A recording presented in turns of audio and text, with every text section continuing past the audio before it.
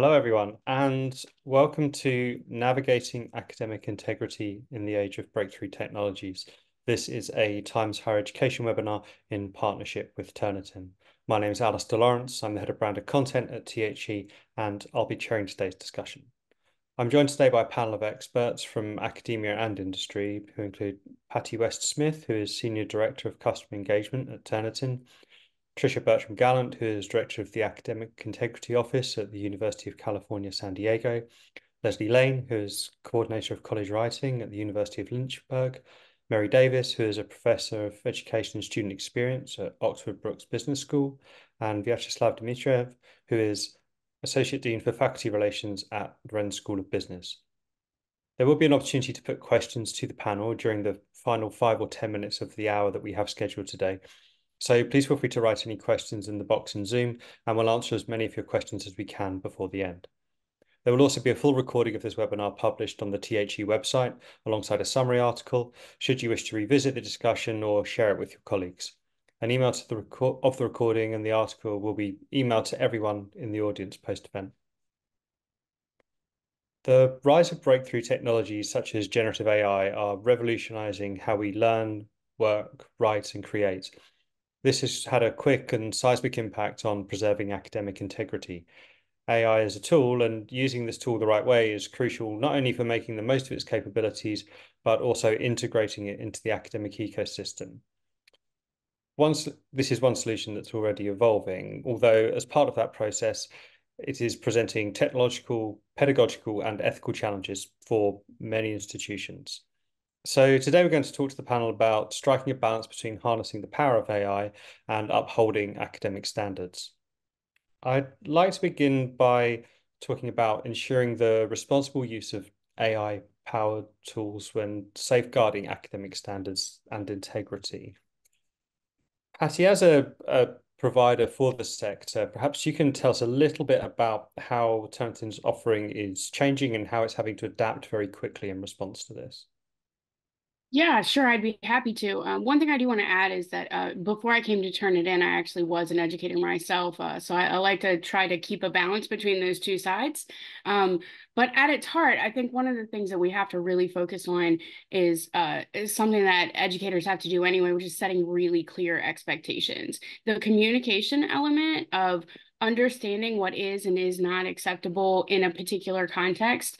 And by context, I mean institution, course, class, assignment, right?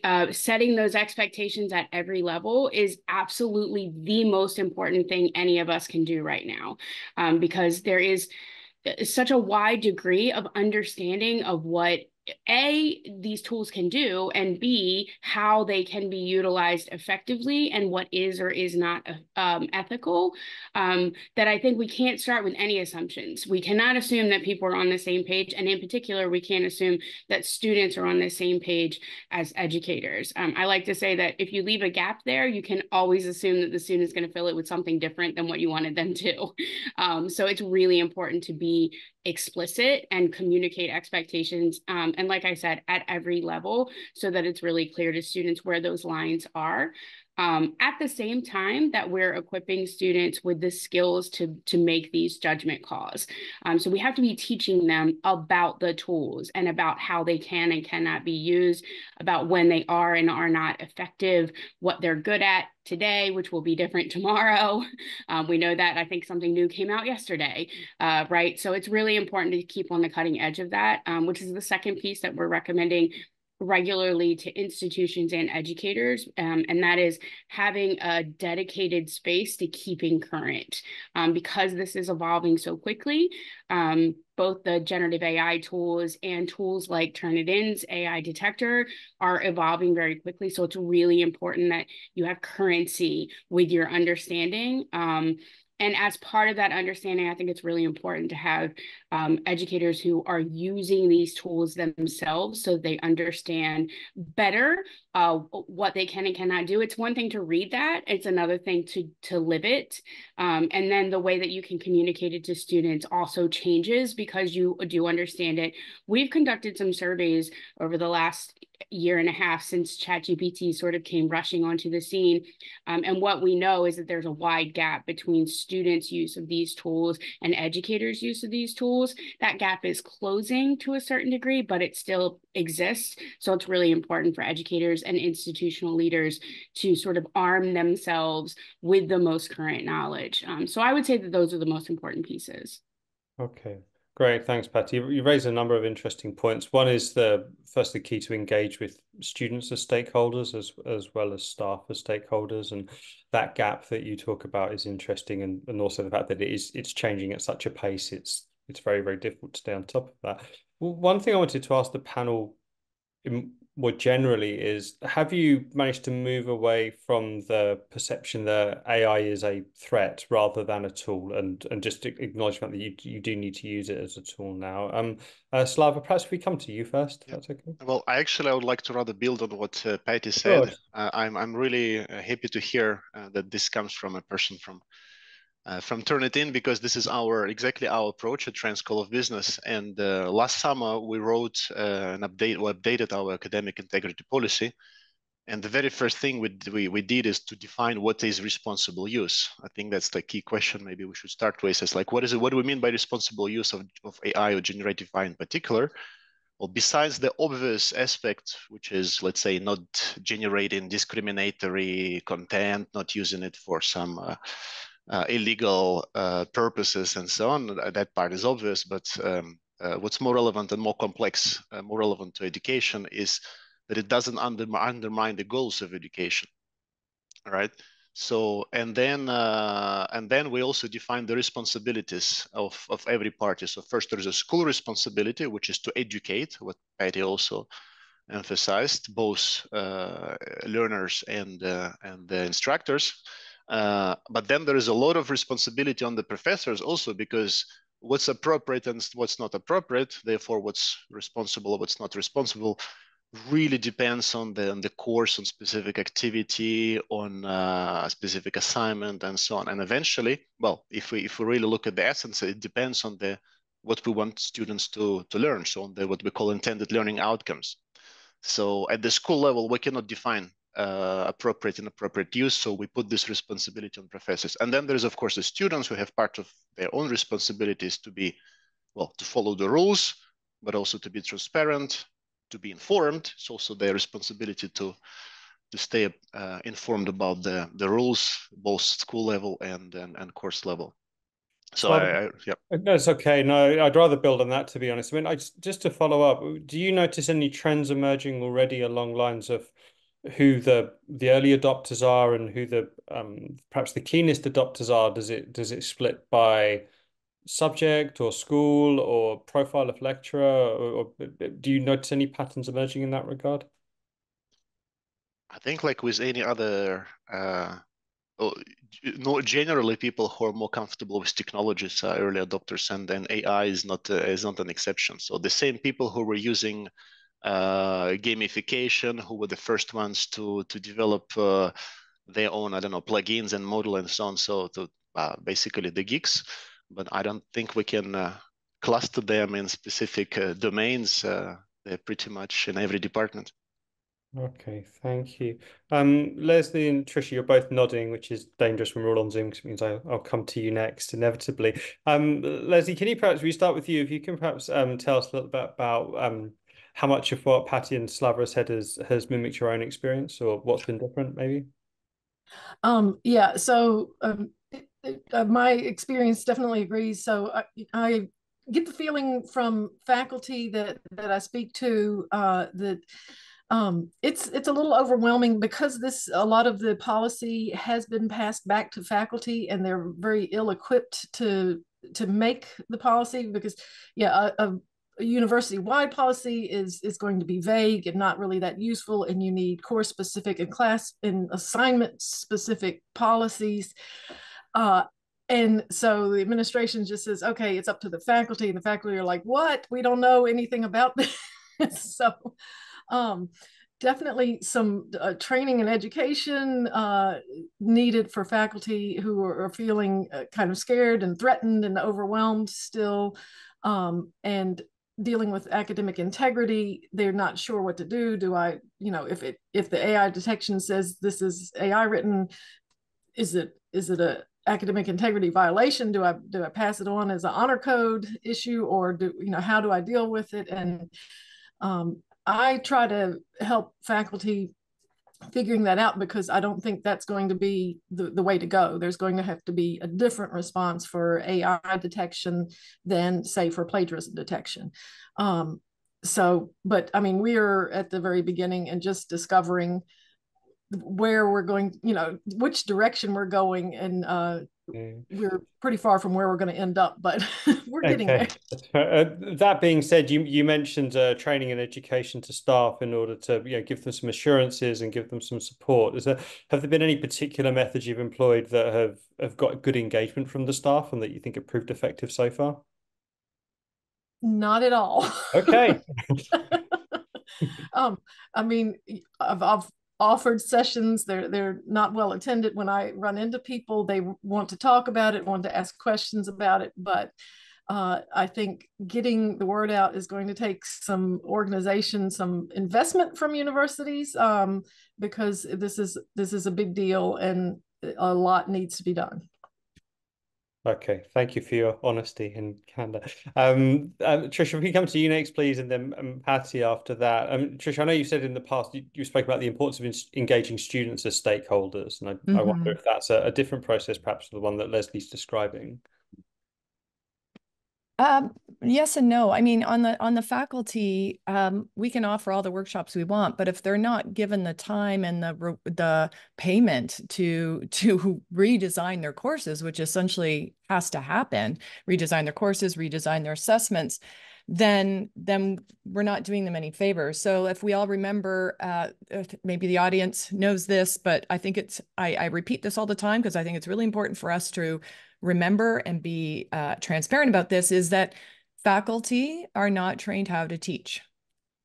In their terminal degree programs at most universities or colleges, they're not given teacher training like we do for K through 12 teachers. So they've never been taught how to design courses. They've never been taught how to design assessments. They've never been taught about when one pedagogy is better over another. And I say never, I'm speaking writ large. Some faculty have, of course, in sense, but and for a lot of institutions, like Research One institutions in the United States, teaching is somewhat rewarded, but it's not what's sexy, right? Like it doesn't make in the new U.S. News and World Report, or it doesn't make in maybe even in the Times Higher Ed top university rankings either. So we cannot expect, especially our contingent faculty, or whether you call them adjunct faculty, to do this in their spare time anymore. The pandemic was bad enough, and then this came along. And so I think we really have to, from an institutional perspective, take teaching seriously, which means, hey, I'm going to give you course release to redesign that course, and I'm going to give you, most universities only have instructional designers for online courses. We need instructional designers for in-person courses too. We have to stop pretending that we know what we're doing in in-person courses, because we often don't. For students, it's kind of the same thing. When are they supposed to learn these things? You'll get the same, Slava was mentioned, like the keen, nerds that pick up the technology first amongst the faculty. Same with the students, right? The people with the time, maybe they don't have 3 jobs on the side. Maybe they're not raising a family. They have time maybe to delve into this on their own. But if we're not incorporating it into the classrooms, then a lot of students won't have time to learn. And so this, I feel a little bit like a hostage in a way from these external companies who have thrust this on us, and then we're supposed to build the plane while we're flying it. And that's extremely frustrating for everybody, I think. And I think we have to acknowledge that and give people some breathing room where we can, students and faculty alike, to learn this, but to learn, again, as Slava was talking about, the responsible use. And so that includes helping students. Anytime we allow students to use AI in their work, we should be asking them metacognition questions to help them reflect on, what did I use? Did it work? Did it help or hinder my learning? Would I use it again? Would I use it differently? And I don't know how many people are doing that. And so those are the things I would say, is that we need to give people space and time and rewards, frankly, for learning this yet another new thing that they have to incorporate. Okay, great. Thank you, Tricia. And Patty, we'll come to you next, and then Mary after that. Just a quick note for those of you who are asking questions in the Q&A. Thank you very much. We're going to wait until about the final 5 or 10 minutes before we put them directly to the panel, though. So, Patty, please go ahead. Yeah, I just wanted to sort of chime in on what Trisha and Leslie were saying, because I do think that one of the things we have to recognize is that we're sort of in the midst of a major disruption, and that takes processing time for everyone who's impacted like that, right? I think it's also important for us to bear in mind that this disruption is not just in education. Generative AI is disrupting society in many ways, and there are a lot of ramifications for that. And obviously, we're talking about what that looks like in the context of the learning process, which is incredibly important, but it is bigger than that. And we do have to recognize that. So I think it's really important to call out that people are in search of answers and in search of support. It's one of the reasons why, outside of any product development that Turnitin did, my team of educators, veteran educators, we actually developed resources for educators, how to have conversations with students about these issues, whether it is a misuse issue or a how do I understand how to use these tools and leverage them effectively and ethically. And those are the resources that are getting absolutely the most traffic. It's not the product that people are asking us questions about. They're asking about, how do I handle this? How does it fit in my workflow? What do I say to my students? What do I not say to my students? How do I prepare myself? And when we look at our data, that's where all the activity is from educators. So I think while we've shifted from sort of the initial, what I've sometimes called Chicken Little moment, when things were released and everyone was panicking, and headlines were out there that the essay was dying and academia was dead, and I can't even remember some of the alarmist headlines that were out there, but they were very extreme. We've moved past that phase, but now we're in the phase where educators are really looking to people who have spent the time and lived richly and deeply in this space and learned things, to understand how they can navigate this space. And that is not going to be perfect. And I think that's one of the things that we have to recognize with empathy, is that there will be bumps in that process, because, as I said, society and education are fundamentally shifting right now. So I think we have to give ourselves and the educators that we work with some grace in this moment. But I would say, if that's the case, we also have to lend some grace to students. And so that's why I was delighted. I think, Leslie, you said, or it may have been you, Trisha, who said, you can't just automatically hit that integrity violation button, right, when you see something from AI. You have to give some consideration to understanding that there may be gaps in understanding, and there may be cases where there isn't a shared understanding of what is okay and not okay, where there is a lack of education as opposed to a lack of integrity that is at work. So I think all of those things are really incumbent upon all of us who have a voice and a platform. So I just think it's really important for us to call that out right now in support of educators and in support of students. Patty, just Mary, I'll come to you in a moment. Sorry, Patty, just a related point to that. This echoes some of the previous discussions that we've had about academic integrity in general. When you talk about diverse student cohorts, perhaps international students who are studying in a different country or in a different language for the first time, and it's that need to anticipate what some of the trends might be, I suppose. I mean, you see it's kind of similar but different now with AI use in that regard. I think from a value perspective, it is not different, right? Like, I think at the heart, educators are people who are concerned with learning, right? And so I don't think the right response to any concern about academic integrity is to automatically go to the punitive. And maybe that's the teacher in me that thinks that those are always a learning opportunity in one sense or another. Now, that's not to say that you might not get to a place where something is such an extreme case that it does require a sort of formalized process. But I think the first thing we should always be doing when there's a concern about integrity, whether that comes from a tool like Turnitin's, in the context of similarity or in the context of AI, or just a gut feeling that something is off, is to have a conversation with the student. That is the first thing. Now, I recognize that that is sometimes challenging. The scale at which educators are working with students is incredibly challenging. And in many cases, it can feel easier to go that route of a formalized process and kind of pass that off to someone who you think maybe is an expert in that space, like an academic integrity officer.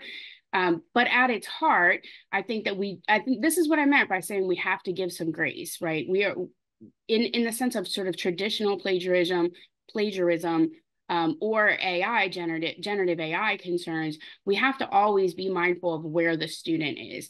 And it shows up with students who are, they're not writing in their first language, whether that's English or another language, whether they have other exceptionalities. So there are a variety of factors, which is one of the reasons why we always say at Turnitin that something like the AI detector is a piece of a larger puzzle. You have to know your students. You have to be thinking about what their work looks like. You have to think about what the changes are. You have to think about where they are in the process. And again, you may still arrive at a punitive place, but certainly it shouldn't be the first stop. Right. Thank you very much. Mary, thank you for waiting. Please, your thoughts on this. Thank you. There's so much to comment on, but I'm going to concentrate on 3 areas. The first one is this is a moment of celebration for academic integrity. I'm looking at the participant numbers for this particular session approaching 700. I've worked in academic integrity for nearly 20 years, and we've never generated this level of interest since everything took off with ChatGPT. We get gigantic audiences. Thank you so much to everyone who's on this call, because we really want to reach out to you and work with you. So that's the first thing I wanted to say. The second is I strongly believe that the guidance we need to give to students is about their practices. It's not about the tools, although we need to know about the tools, and it's really good to do some analysis of the tools. I don't think anyone's mentioned that yet, but things like, what's a good tool for research purposes that could be employed for ethical use. I think that is a good way to go, but overall it's more important to look at practices. So responsible use is also about ethical decision making. And I want to explain about what I've done at my institution, Oxford Brookes. So based on student declarations, we get students to declare their use of artificial intelligence, and then I analyze those declarations, and I made a course based on what students were doing to then guide students with ethical decision making. So this sort of practice is absolutely fine. This is to be encouraged. This practice is really problematic because, and then in the middle, not a grey area, but actually an amber area in the middle of my traffic lights, to say this is what you've got to check. You need to hang about here and check further. So the result of that has been that we do have some kind of tangible guidance in place that students can go to at any point when they're preparing an assignment and think, okay, if I do this, what would the sort of analysis of that practice be? And it's also guidance, this course that they should do before assessment. So it's giving them something to go on. The other thing I wanted to say, looking ahead to assessment changes, or looking currently at assessment changes, I honestly think we've got to focus on our detection, if that's what it is, of knowledge, not detection of AI. AI is in everything already, in so many places that we don't even recognize it's there. So although, yes, we need to be aware of misuse of AI where it's sort of interfering with student authorship, at the same time, we've got to come back to our assessment look whether it's fit for purpose, and really look at focusing on knowledge detection. Is the student demonstrating their knowledge of the learning outcomes? Are they meeting those? Because that's the most important thing. Sometimes I think we're getting really clouded with this issue looking at AI detection. We should be focused on knowledge detection. That's what educators are for. Thanks. Right, Mary, thanks. I've got a couple of quick follow-up questions. Well, they might not be quick. We'll see if how complicated they are. But the one of the things that's come through quite a lot, and I'm going to have to conflate a few of the questions because, as Mary noticed, there are several hundred of you joining us. So thank you again. But there's too many questions to ask in the time that we have. A lot of the questions that we're getting are very much focused on, what training should there be for teachers? Like you're providing this framework for students. Like, how do you ensure that level of buy-in? I mean, obviously Leslie spoke earlier about the challenges of getting buy-in in that first instance. Trish went into a bit more detail about the incentives that are needed in order to get buy-in from faculty. But do you envision a similar framework or a scalable solution for faculty to the one that you've been speaking about for students? Okay. I think the first point to acknowledge is that students are always going to be ahead of us in terms of technology. Younger generations will always be more engaged in the latest technology than older ones. That doesn't mean there can't be buy-in among older educators, but it takes more encouragement, perhaps. So in terms of my institution, so all staff, I should say educators, all those involved in educating can also do that course.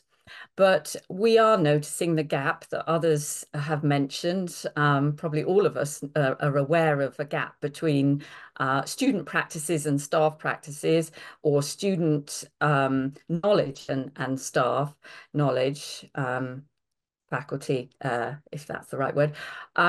So we do need to do a lot more, I think a lot more in terms of supporting faculty. So we haven't yet developed a parallel course, but what we're doing is running frequent staff development events, drop-ins, sort of peer mentoring, lots of different initiatives at different levels to work with faculty. And one particular one I've been involved in is a case study project where each case study is looking at different innovations with pedagogical innovations with AI to share. So actually that's a not just institutional project, it's quite global actually, but we're going to use those in our teaching and learning conference, and it's open access. So I mean, one of the big things from events like this and others engaging people is that community building and sharing, because we really benefit from the conversations and the sharing of resources. Okay, great. Thank you very much. And yeah, on sharing resources, you'll be able to see seamlessly, I'm segueing into this. There's a document that's been shared that's authored by Tricia. So Tricia, thank you very much for sharing that. We'll try and link to it in the post-event article as well. But for those of you who can see, hopefully there's a Google Docs link in the webinar chat if you want to click on that and bookmark it to have a look later. Leslie, you'd like to add something? Yeah, so in my experience with using AI in the classroom and jumping on the bandwagon as soon as ChatGPT was out, I redesigned my freshman writing course. So there's three things that are really important when it comes to what faculty need to know and understand to be able to move forward just from the beginning. The first is assignment design.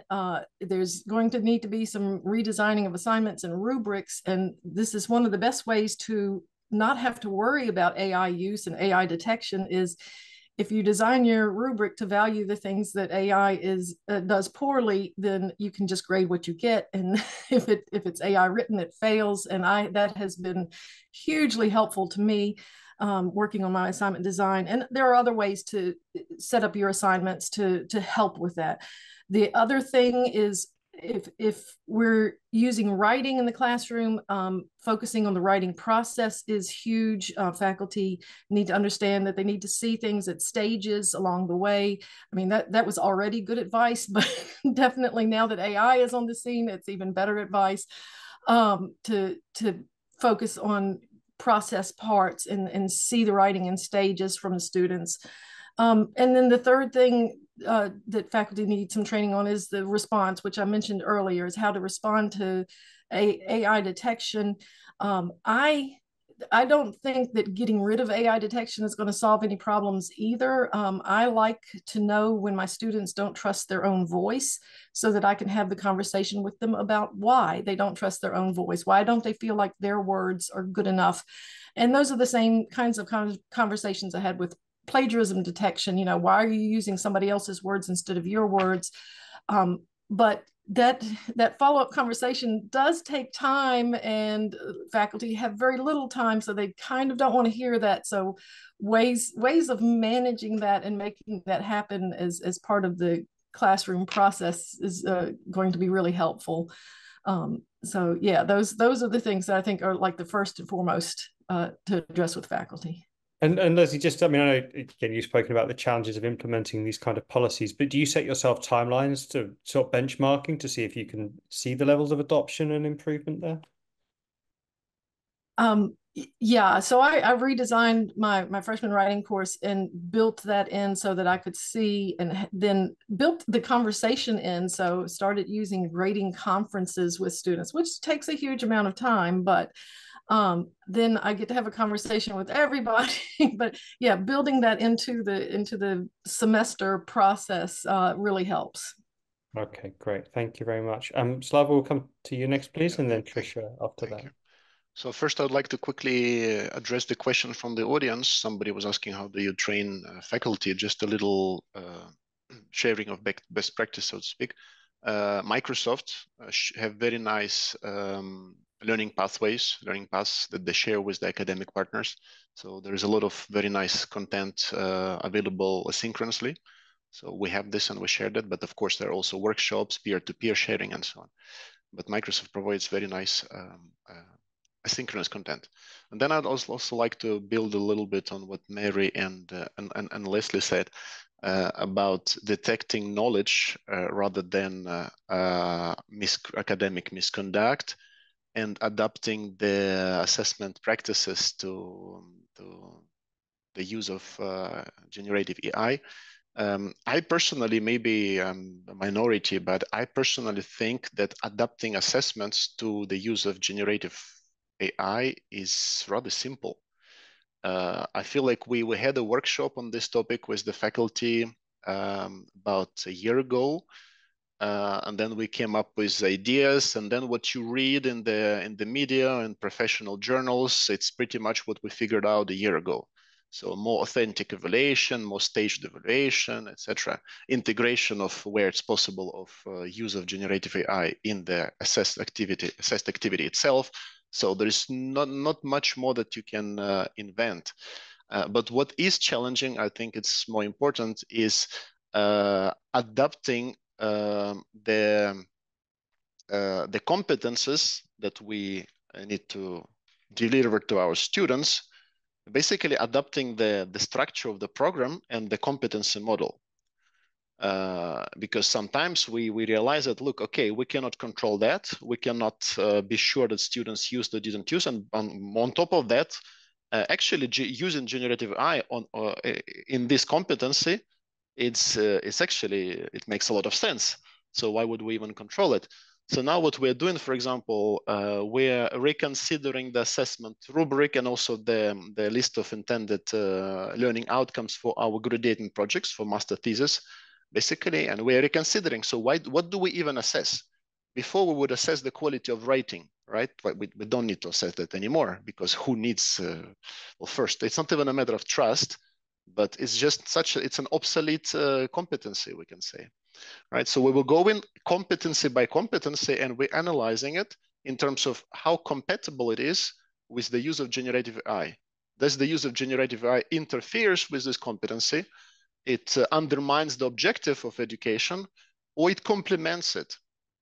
So I think that's the way to go. It's to reconsider the structure of the program, starting from the program objectives, and then see how these program objectives translate to specific learning outcomes on the course level, and reconsidering all that. How it works together with generative AI. Does it complement it? Generative AI complements it, or it interferes with it? Slava, do you think there's a bridge to be built with industry here? And I'm asking, given your background as a business school professional, where the type of things you're talking about, okay, well, we test for this, we don't test for that, because some things are, kind of just a given at this point.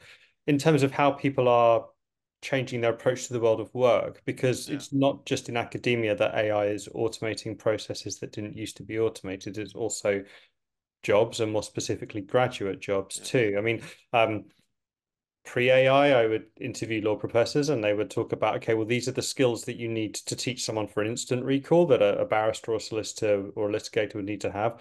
And here's the knowledge that you don't really need to test in a controlled academic environment, because when they're in office, they're going to use, Google or Lexis or whatever other resources to find these things. So, I mean, do you think there is a case for strengthening collaboration with industry for student pathways here, so that you can improve your feedback loops and make sure that you are not necessarily that you're on the same page as employers, and that you're aligned, and so they understand what your students are being told going into the workplace, and you also have a glimpse of what they're being told once they're being asked to upskill and reskill when they start their job? Right. Yeah. I think, Alistair, the answer to your question is in your question. Okay. There's obviously room for improvement by integrating industry in the curriculum development. Absolutely, because as educators, we're very well aware what skills, what competencies are now obsolete, or we shouldn't test them anymore. But we don't know what's really happening in specific industries, the level of specific professions, and so on. So when we update our programs, curricular, definitely that should be one of the discussion topics with the, how do you call them, the expert panels that we usually involve in the curriculum revision cycles. So yeah, it's pretty obvious. Yeah. Right, another big job. Okay. Thank you. Tricia, if we come to you next, please, and then Patty after that. Yeah. Oh my gosh, where to start? So respectfully agree and disagree with Slava, of course. That's what we're here for, right? So I don't know that learning how to write is a defunct skill yet. We don't actually know what the process, we don't know what the process of replacing our writing with chatbot writing will do to the brain. We don't know what it'll do to critical thinking. We don't know what it'll do to all sorts of those human durable skills that employers want, right? And so the struggle we've always had in universities is, and I want to bring this back to academic integrity since it's the focus of the webinar. The problem we've always had in universities in particular is, are we preparing students for a life where they can learn and develop new skills and switch jobs as needed, or are we preparing them for specific, very specific careers or very specific jobs? And so, yes, Slava, yeah, we have to rethink our learning outcomes. And we should always be doing that. We should have done that when the internet was invented, and a lot of us didn't do it then.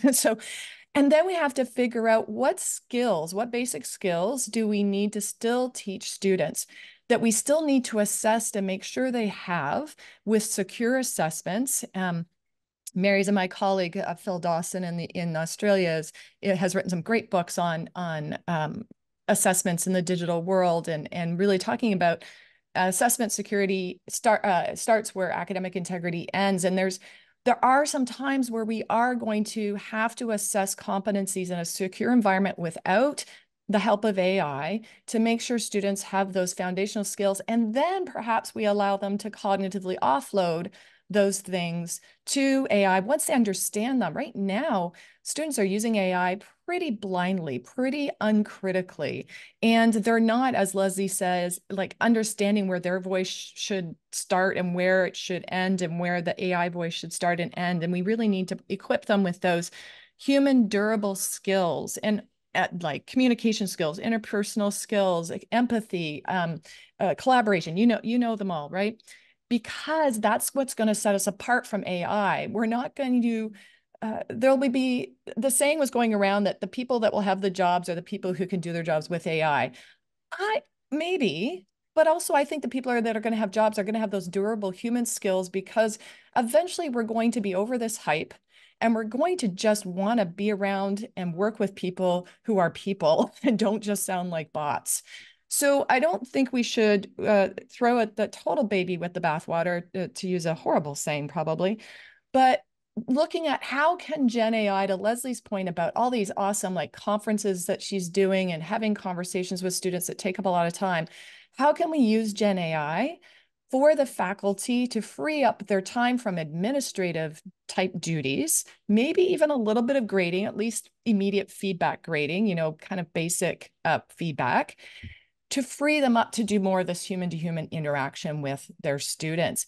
That will help academic integrity because we know students cheat when they lack intrinsic motivation to learn. We know they cheat when they have no sense of belonging. We know they cheat when they think everybody else is cheating. And so if we free faculty up to do these conferences, these oral exams, these whatever directly with students, all of those causes of cheating are diminished. And so that's what I think is way more exciting for me, rather than kind of saying, one of the questions in the Q&A was, do we still have to require students to write in English? I think that's a fantastic question, right? I don't know, but it's a good question for us to be asking. Maybe in their English writing classes, they need to be able to communicate in English, but maybe not their chemistry class. I don't know. So anyways, I just wanted to kind of sum that up by saying, let's think about what durable skills students need to have. What do they need to learn first before we allow them to cognitively offload to AI?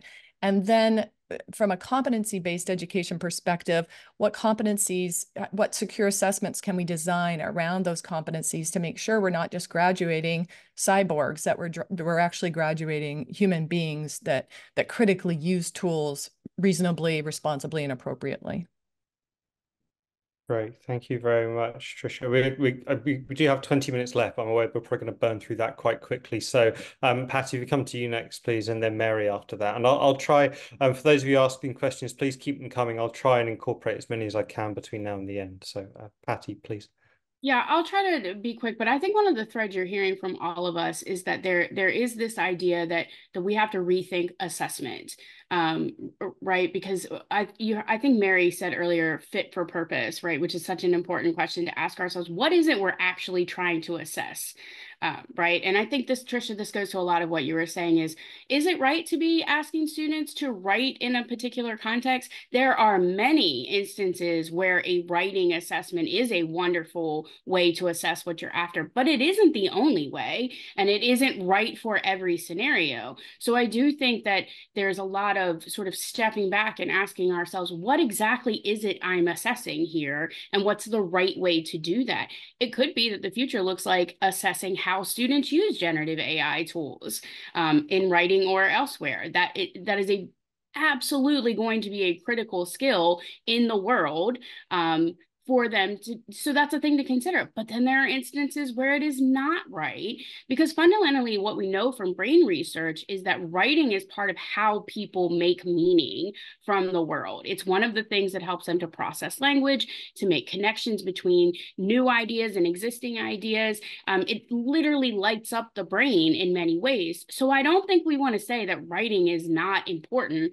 as part of the learning process or part of the assessment process, but we do have to be mindful of when it is appropriate for writing to be a part of that. And I think to the question of redesigning assignments and redesigning assessments, one of the things we have to consider is how do we make our assignments and our scoring criteria less vulnerable to AI misuse? And notice I said misuse, not AI use, because there is a time and there's a wonderful way to potentially use AI in these cases, but we have to clarify that. We have to communicate that to students, and then we have to teach them how to do that. And so I think there is a lot of work that has to be done. Slava, I think you might be in the minority in thinking that's an easy process. You're probably just brilliant. But I think for a lot of people, it is not an easy process. It is absolutely a time-consuming process. And Tricia has made this point several times, that time has to be created for people to do this work. And they will need support, especially I think it was Tricia as well who made the point that many instructors at the higher education level don't have training in teaching. They're experts in their content, which is absolutely critical, but that doesn't necessarily mean that they're experts in teaching and pedagogy. And so I think there is a lot of room that has to be made for that in order for us to realign to where we are today. Right. Thank you, Patty. Mary, we'll come to you next, please. Yes, a fairly brief point. I really liked what Tricia said about human durable skills. And I think one of the things with artificial intelligence is kind of turning it on its head and valuing the human more, and also valuing the student tutor relationship much more than perhaps I have felt certainly that with things like anonymous marking, anonymous feedback, you're kind of moving further and further away from the student. And I think it can also be an opportunity for us to reprioritize that relationship between educator and student for sort of more meaningful contact, and also that assessment. So things like oral assessment, whether it be a Vive or something perhaps more creative, interactive. I'm a big fan of Monica Ward's work on interactive oral assessment, looking at really quite meaningful role-playing simulation type team activities that can be performance-based. I think it's a time to at least reconsider this sort of assessment, and also to reevaluate the educator-student relationship. Thank you very much. There's a couple of questions. I'm reading all of the questions from the audience and trying to find a way to summarize the nearly 50 questions we've been asked into 2 or 3 that I can condense down towards the end. One point that a couple of people made, I think it may have been perhaps Leslie or Trish who made the point about teaching what AI is bad at. That was a phrase that sort of stuck with a few people. People were just asking for a bit more clarity on that, and how you can demonstrate to your teachers and your students where the limitations lie, and why it's useful to teach to and past that limit, and also how you do it. Well, Leslie's probably got some good examples from her own class. So I'll just say one thing and then let Leslie chime in. So I think just giving them a prompt, you could have them use the tools, but again, some people don't want to use the tools. Some people don't want to sign up for these tools. They don't want to give their private information away to these tools, and so you always have to have that ability to accommodate that. So maybe just give them some output, give them the rubric, especially if, as Leslie says, you've advanced the rubric up the taxonomy a little bit, and then have them assess it, have them critique it. You're developing their critical thinking skills. You're making them see how bad it is. Most of the time, is the students, if they're guided in playing with the tools and seeing the output and taught how to critique it and evaluate it, they discover pretty early for themselves that the output's pretty bad. But to Leslie's point, if you haven't adjusted your rubric, it's not bad enough to fail. And C's get degrees. So some students might see that and go, I'm okay with that. I'll hand that in as my own because I'm okay with that C. So you still can't do that without Leslie's point of adjusting your rubrics. Okay, thanks. Leslie, if you give us perhaps a little bit more detail about when you spoke about this earlier. So yeah, absolutely. So when I first redesigned my freshman writing course, I decided we were going to learn together, and I've kind of kept that approach all the way through the 3 semesters I've done with the freshmen. And I have put in lots of different workshops getting them to use ChatGPT, because that's the free one, in a number of different ways. And even, after doing it the first time, I know that some of the things that they're going to do on it, it's going to do terrible, and some things it's going to do really well. And the students are quick to discover what it does well and what it does poorly. And the really important thing is they learn that what you get from it is not gold. You can't just copy and paste. You've got to, anything you get from it, you've got to work with. I get them to do reflections and talk about, what they like about it, how they use it, what they would use it for in the future, things like that. So they do, I can tell that they really have a good understanding. But yeah, so I mean, if you need a numbered list, then Chat GPT is it's your thing. It loves the numbered list or a bullet point list. But if you ask it to write an essay or a paragraph, sometimes you get a bullet point list. It's just not really good at writing essays. And I was responding to somebody in the chat. It has and several different ones that I've tried have an idea. These AI programs have an idea of what an essay looks like, and ChatGPT is particularly bad about giving you an entire essay full of background information, and the real analysis and the real argumentation is just like in one paragraph. And so I value the argumentation and the analysis part very heavily in my rubric. The background information is very low on the point scale. So knowing that it's bad at that allows me to value what I need to value. But the process of discovery with the students is great. I mean, I just tried one thing just recently with them, getting it to write a conclusion, big picture, trying to talk about why this topic was important to discuss for the ends of their essays.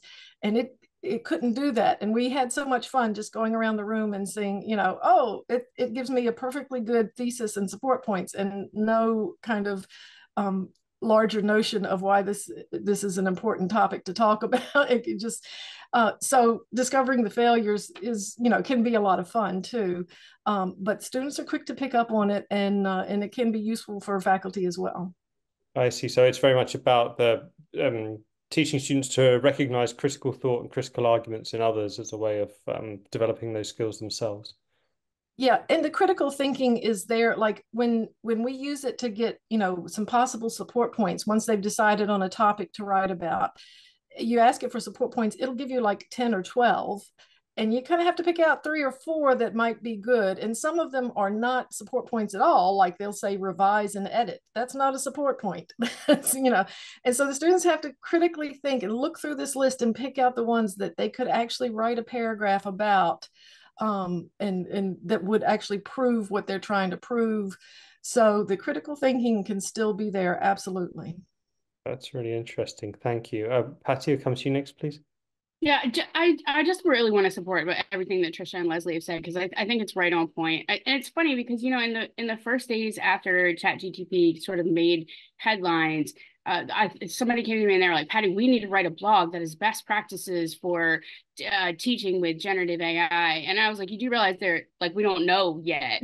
we don't know what those best practices are. But 18 months later, we do have some ideas. And it turns out that much of what we already knew to be best practices around teaching and learning, about teaching writing, about assessing with writing, about assessment design, much of the best practices are still applicable. It hasn't changed the fact that we need to focus on higher order thinking skills. It hasn't changed the fact that we need to make sure that our assessments feel relevant and engaging for students in order for them to take them seriously. It hasn't changed the fact that getting students to think about their thinking and to evaluate tools and understand which tools best serve them. All of those things are best practices that have been around for many, many years, and they're not different. We just have to put them in the context of AI tools and understand what that means. but it is going to take time to make those adjustments. But it turns out that the best practices are still the best practices. Thank you. We've got about 5 minutes left. There's one other talking point that we haven't spoken about yet that I'd like to raise to the panel.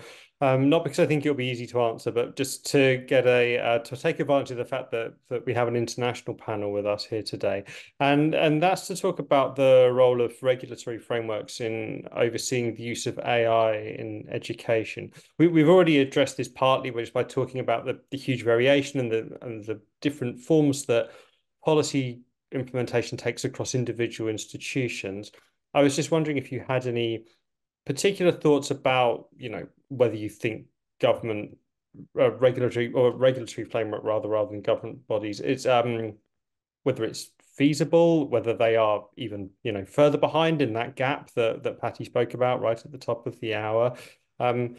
Tricia, you're nodding, looking slightly resigned about this, but I don't know if I'm reading that wrong. If you could just let us know what you think, please. We'll try and get around everyone.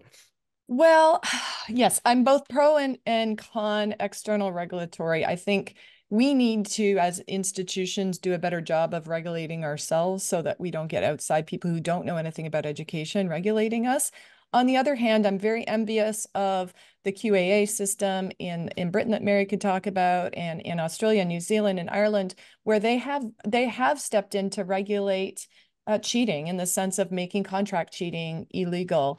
And that is really helpful because we can't do it alone. But if there is going to be government regulation on education, I would hope that we would be 90% of the partners or the drivers of that rather than the people they consult after the fact that they've already drafted something. Okay, thank you. I mean, you mentioned Britain, so Mary, perhaps we come to you next and get your thoughts on this.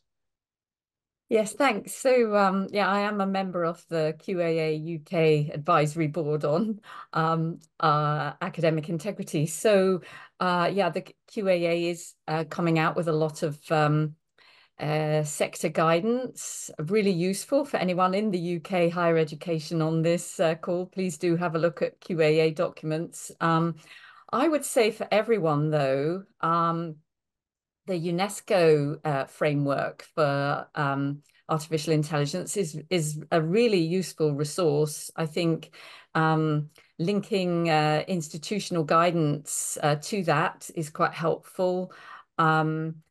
And then in the EU, there's the AI Act, which I think is also a useful reference point. There's also UK government guidance, which sort of focused very much on safety.